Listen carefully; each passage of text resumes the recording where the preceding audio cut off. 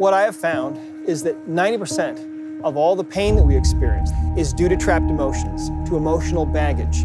I think that this is really the elephant in the living room in Western medicine that we are missing completely. Our trapped emotions and traumas that we hold in our nervous system are the source of everything that ails us. What we're finding is that there are these protective mechanisms that help us to overcome and survive these experiences.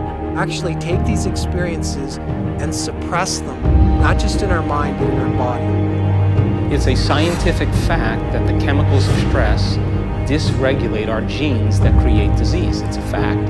And we look for answers, and the problem is that the answers aren't out in our world. They're inside us.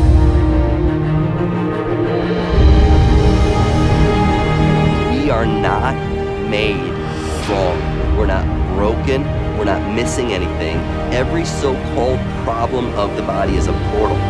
Because if you go down through the layers of those emotions, underneath at the very bottom is your true nature, is your peaceful self, your joyous, your playful, your connected self.